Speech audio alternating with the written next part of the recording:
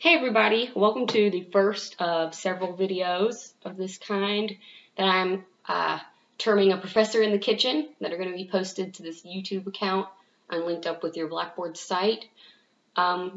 Most of these videos I'm going to be actually posting from my home kitchen in Arizona, but right now I'm in South Georgia visiting family, so here I am in my mama's kitchen. But otherwise I'll be coming to you from Scottsdale, Arizona, from my kitchen for the rest of these. Another thing that's going to be a bit different about this first video is we're going to be talking about booze. Usually we're going to be talking about food.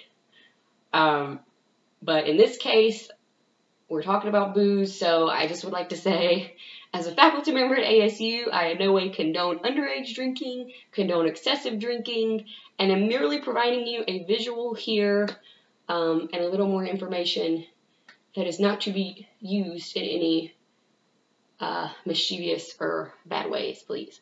So, to start off, I was going to give you just a little bit more background on sort of the human history of alcohol consumption. And from there, we're going to get into these visuals about the 19th century, the early 19th century period of drinking. And I'm going to kind of show you exactly how much different types of drinkers that you would come across during your day in the year 1800 would probably be drinking. So, so to start off, humans have been consuming fermented stuff for pretty much as long as we have been walking around on two legs. Animals will even consume fermented things like fruit. If you want to see a really hilarious, or read a really hilarious article, I think it was in Scandinavia. I'm not 100%. It may have just been in some other cold country. But there's an article you can Google about a drunk moose who soberly ate a bunch of, I think, apples or berries that had fallen off the plant. I think apples. They had sat on the ground and rotted and thus started to ferment and produce alcohol as a byproduct. The moose ate a whole bunch of them, got really drunk, climbed up the tree, got stuck, and then they had to call the fire department. Anyway. Some hilarious photos went along with the article. But for the most part, way back 200,000 years ago, humans just couldn't eat enough fermented fruit to get intoxicated. There were not a whole bunch of intoxicated cavemen walking around, okay? But they did discover that they got some euphoric feelings from eating these rotting berries. They tasted a little different than fresh berries or apples or what have you.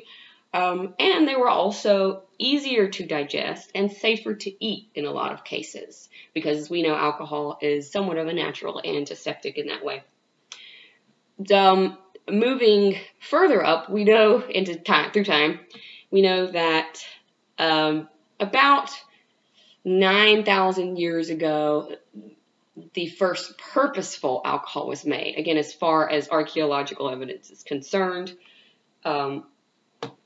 it was created in China using a combination of herbs, but the base was fermented rice and honey. And so there you go. The first alcoholic beverage, 9,000 years ago. Around the same time across the world, and for the next couple thousand years going forward, different cultures start creating alcohol. And this would time and again be because of a surplus in some kind of production of grain, barley, rice, in Asia, corn in North and South America.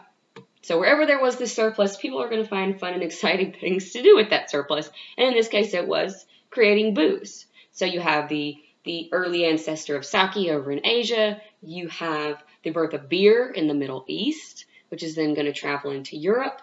And about 4,000 years ago, you were going to have wine production begin. We think it started off in the Caucasus in Georgia, the country, not the state, and it spread into the Roman Empire, and from then on it would spread all across Europe with the Roman military. So yeah, that gives you a little bit of a sense of what and when people were doing with alcohol back prior to this time period. And now we'll get into the 19th century. So there were pretty much four types of drinkers that you're going to come across from 1800 to 1830 in America. And again, as I've said in lectures before, keep in mind that this is male. We have no idea how much slaves were drinking. We have no idea how much Native Americans or any other minorities were drinking, and we certainly don't know much about women. But your average white male in Philadelphia would be drinking, if he fell into what's called the light drinking category, he would be drinking pretty much the equivalent of this per day. This is 2 shots of rye whiskey. Or you can think about it, he would have been drinking 2 beers spread out. Usually people drink cider in the mornings. I didn't have cider. So there you go. 50% of America is not during this period, during the Great American Bender, walking around drunk. Just keep that in mind, all right? Half the population was pretty rational about drinking. But what gets really extreme is past that category. So you then have a quarter of Americans who fall into moderate drinkers. These are going to be people that don't just say the drinking, you know, oh, well, I have my cider in the morning because it's what you drink, or I have that one cocktail at night. No, these are people who have their cocktails pretty regularly, okay? And they're going to be drinking the equivalent of 4 shots. 4 shots. Or 4 beers. You got breakfast. You got lunch. You got a little snack. And you got dinner. These are the moderates. All right. Now we will move up to 12.5% of the American population at this time who were what you call habitual drinkers. We might label them as functional alcoholics.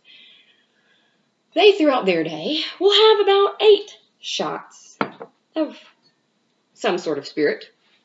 If they're not spirit drinkers, that's the equivalent of 8 beers, which I don't even have 8 beers to show you. But for the most part, these people are going to have jobs. They're going to be working, okay? These are not hardcore alcoholics. Finally, you have what we probably would think of as alcoholics. They may not be able to hold down a job, but the last 12.5% of the population are going to be hardcore heavy drinkers, okay? These are the ones that those temperance movements we're going over involving women talk about, the ones that these reformers are really targeting, because this is where you get angry drunks, you get violent drunks, you get people who lose all their money, and people who eventually have severe health problems from alcohol consumption.